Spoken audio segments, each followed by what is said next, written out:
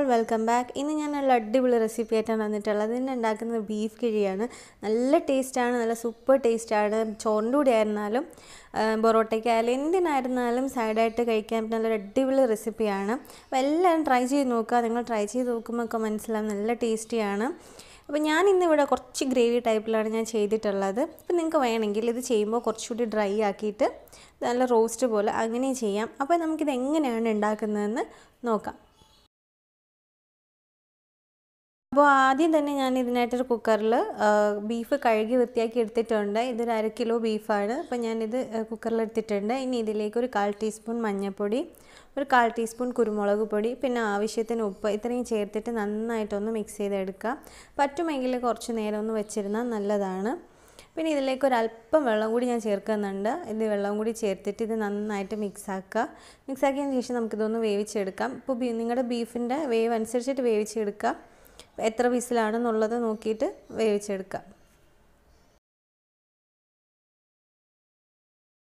ഇനി ഇതിലേക്ക് വേണ്ട മസാല നമുക്ക് റെഡിയാക്കാം. അതിനൊരു പാൻ വയ്ക്കുക. അതിനുശേഷം അതിലേക്ക് എണ്ണ ഒഴിച്ചു കൊടുക്കുക. കുറച്ചധികം എണ്ണ എടുത്തിട്ടുണ്ട് ഞാൻ വെളിച്ചെണ്ണയാണ് യൂസ് ചെയ്തിട്ടുള്ളത്. നിങ്ങൾക്ക് വേണമെങ്കിൽ വേറെ യൂസ് ചെയ്യാം, പക്ഷേ വെളിച്ചെണ്ണയാണ് ടേസ്റ്റ്. ഇനി എണ്ണ ചൂടായി കഴിഞ്ഞാൽ ഇതിലേക്കൊരു 2 ടീസ്പൂൺ ഇഞ്ചിയും വെളുത്തുള്ളിയും പേസ്റ്റ് അത് ചേർത്ത് കൊടുക്കുക. ഇനി നമുക്കതിലേക്ക് വേണ്ടത് സവാളയാണ്. ഞാനൊരു മീഡിയം സൈസ് സവാളയാണ് സ്ലൈസ് ചെയ്തിട്ടുണ്ട്. അത് ഇതിലേക്ക് നമുക്ക് ചേർത്ത് കൊടുക്കാം. ഇനി വേണ്ടത് ഇതിലേക്ക് കുറച്ച് കറിവേപ്പിലയാണ്. ഒരു 2 തണ്ടോളം കറിവേപ്പില ഞാൻ ചേർക്കുന്നുണ്ട്.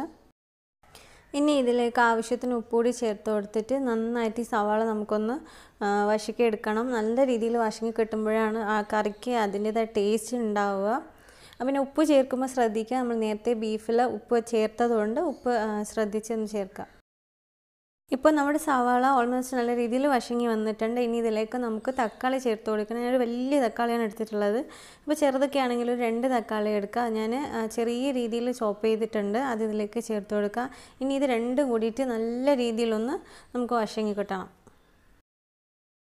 ഇപ്പോൾ ഇവിടെ സവാളയും തക്കാളിയൊക്കെ നന്നായിട്ട് വശങ്ങി വന്നിട്ടുണ്ട്. ഇനി ഇതിലേക്ക് നമുക്ക് പൊടികൾ ചേർത്ത് കൊടുക്കാം. ഇതിലേക്ക് ഒരു 1/2 ടീസ്പൂൺ മഞ്ഞൾപ്പൊടി വേണം. പിന്നെ വേണ്ടത് 1.5 ടീസ്പൂൺ മുളക് പൊടിയാണ്. ഞാനിവിടെ കാശ്മീരി മുളക് പൊടിയാണ് എടുത്തിട്ടുള്ളത്. പിന്നെ ഇതിലേക്ക് വേണ്ടത് 1.5 ടീസ്പൂൺ മല്ലിപ്പൊടിയാണ്. പിന്നെ ഇതിലേക്ക് വേണ്ടത് 1/2 ടീസ്പൂൺ ഗരം മസാല പൊടിയാണ് വേണ്ടത്.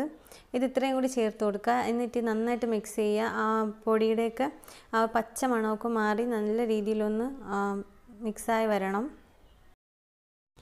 ഇപ്പോൾ നമ്മുടെ മസാല ഇവിടെ റെഡി ആയിട്ടുണ്ട്. ഇനി ഇതിലേക്ക് നമ്മൾ നേരത്തെ വേവിച്ച് മാറ്റി വെച്ചിരുന്ന ബീഫ് ഇതിലേക്ക് ചേർത്ത് കൊടുക്കാം.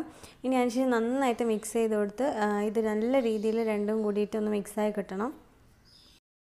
ഇനി ഞാൻ ഇതിലേക്ക് ഒരു 1/4 കപ്പ് നേരത്തെ ബീഫ് വേവിച്ചിട്ട് മാറ്റി വെച്ചിരുന്ന വെള്ളമാണ് അത് ഇതിലേക്ക് ചേർത്ത് കൊടുക്കുന്നുണ്ട്. ഇനി വെള്ളം വന്നിട്ടില്ല, നിങ്ങൾക്ക് ഡ്രൈ ആയിട്ടാണെന്നെങ്കിൽ നിങ്ങൾ ഇത് ചേർക്കണ്ട. ഇതിപ്പോൾ അങ്ങനെ വന്നതുകൊണ്ട് മാത്രമാണ് ഞാൻ ചേർത്തത്, അല്ലാണ്ട് എക്സ്ട്രാ വെള്ളം ഞാൻ ഇതിലേക്ക് ചേർക്കുന്നില്ല. അപ്പം അതും കൂടി ചേർത്തിട്ട് നന്നായിട്ട് മിക്സ് ചെയ്തെടുത്തിട്ടുണ്ട്. ഇനി നമുക്കിതിലേക്ക് വേണ്ടത് തേങ്ങാപ്പാലാണ്. ഇതിപ്പോൾ ഒരു 1/2 കപ്പ് അല്ല ഒരു 3/4 കപ്പോളം ഞാൻ തേങ്ങാപ്പാൽ എടുത്തിട്ടുണ്ട്. ഇത് 1-ാം പാലാണ്, 2-ാം പാലൊന്നും ഞാൻ യൂസ് ചെയ്തിട്ടില്ല.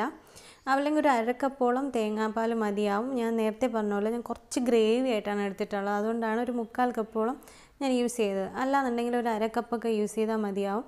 കുറച്ച് റോസ്റ്റായിട്ടാണ് വേണമെന്നുണ്ടെങ്കിൽ. ഇനി തേങ്ങാപ്പാൽ നന്നായിട്ട് തിളച്ച് റെഡിയായി കിട്ടണം. അതിൻ്റെ ഉപ്പൊന്ന് ചെക്ക് ചെയ്തോളാം. ഉപ്പ് ആവശ്യമുണ്ടെങ്കിൽ ഉപ്പും കൂടിയിട്ട് ചേർത്ത് കൊടുക്കുക. ഇപ്പോൾ നമ്മുടെ കറി റെഡി ആയിട്ടുണ്ട്. ഇനി ഇതിലേക്ക് ഫൈനലായിട്ട് ഞാൻ കുറച്ച് കുരുമുളക് ഫ്രഷ് ആയിട്ടൊന്ന് പൊടിച്ചിടുകയാണ്. കുറച്ച് കുരുമുളക് പൊടി ഇട്ടാലും മതി, കുഴപ്പമില്ല. പിന്നെ ഒരല്പം ഗരം മസാല പൊടിയും കൂടിയിട്ട് തൂറ്റി കൊടുക്കുകയാണ്. ഇത് ഫൈനൽ അവസാനം ചേർക്കുന്നതാണ്, മിക്സ് ചെയ്യുന്നൊന്നുമില്ല.